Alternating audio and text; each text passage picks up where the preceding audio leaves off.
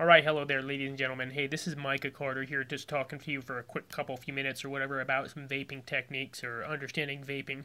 You know, you might be just trying to learn for the first time how e-cigarettes work, or maybe you're already kind of experienced. Even if you're already experienced, you probably still have little nuances that you can learn about vaping. But the main thing, just keeping it simple, is just to understand your really three kind of main components to your vaping is just the battery, a tank, and an atomizer.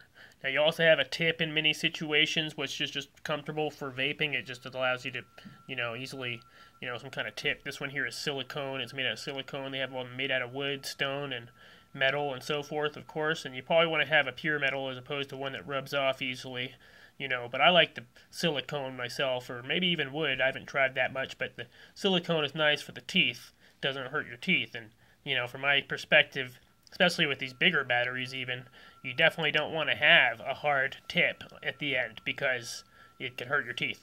So that's one factor, and maybe some other reasons why as well. But anyway, a couple things about the vaping is, one thing, you always want to keep the stem, the inhaling stem cleaned out, which whatever the tank is, you can pretty much tell what that looks like and where it's at. It's inside here.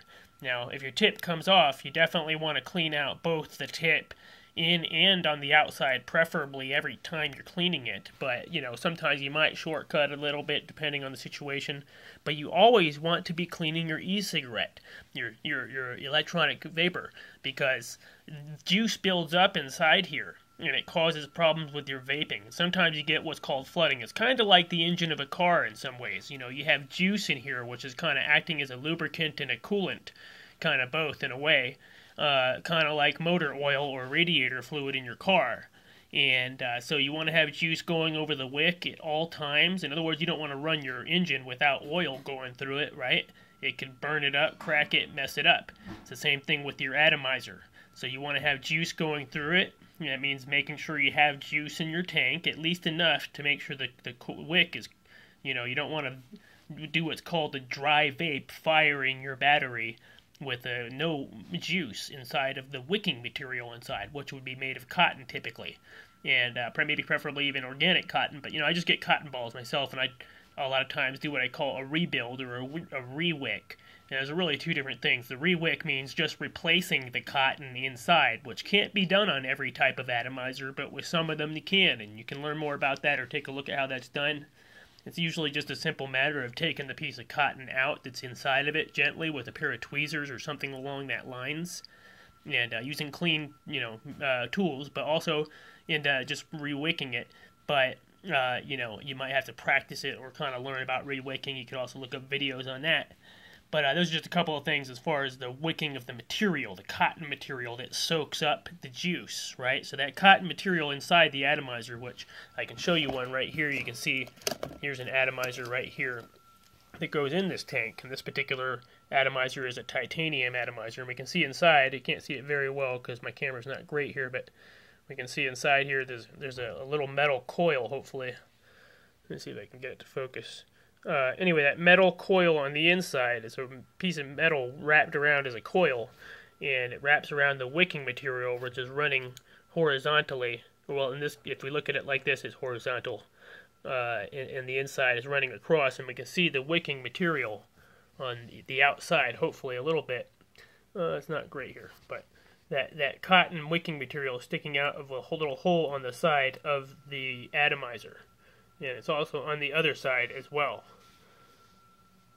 But anyway, the bottom line is, I can't really get it the great focus right there, but the bottom line is that wicking material can be changed out usually without damaging the coil, the metal coils that wrap around it if you're careful and you know how to do it. Like I said, you can do it yourself in many cases, but not every case. Some atomizers come apart. These ones come apart easily, and they twist apart, and you can see inside, and you can kind of pull the cotton out and replace it easily.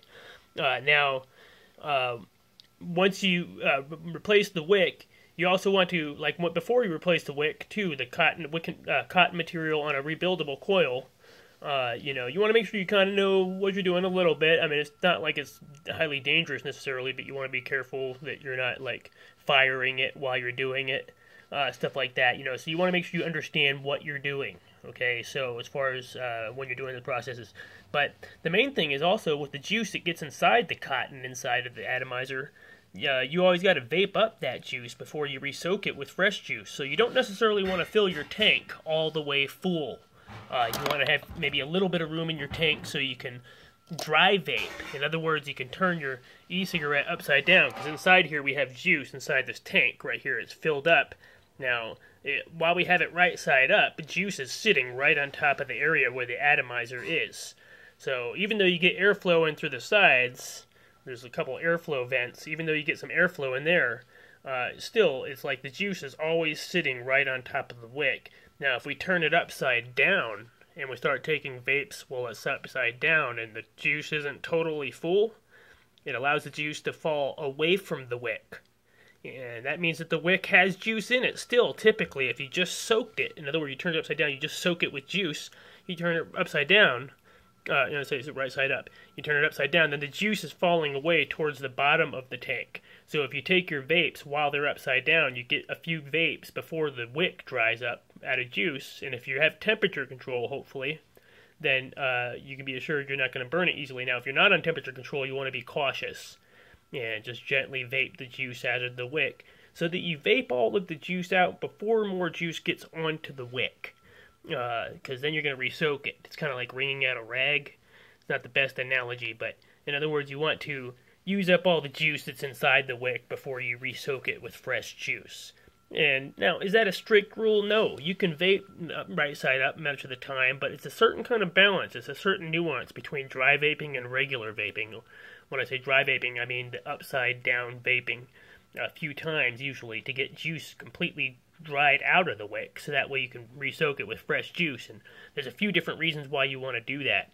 One of the main reasons is that the juice builds up over time and builds up layers of buildup of thicker parts of the juice, like the VG, which is the vegetable glycerin.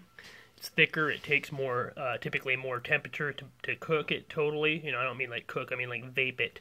But, and so that stuff builds up inside of the wick. So if you don't completely kind of dry it out in cycles by doing dry vapes, like regularly, you know, completely dry vaping out the wick good, and before re-soaking it, then it's going to get this thick buildup of VG, and you're not going to be getting good vapes, and you're going to have a hard time re-establishing your vapor back to normal, restoring it. So, but if you do it more regularly, you can keep it from getting that kind of buildup, and your vapors will work better. I mean, like I said, you always want to be drying out the stem inside here. So, and I'm going to take this one here and give that one away. I have another one right here. But same idea. Like I said, just you always want to be drying out the stem with paper. And that means like some tissue paper.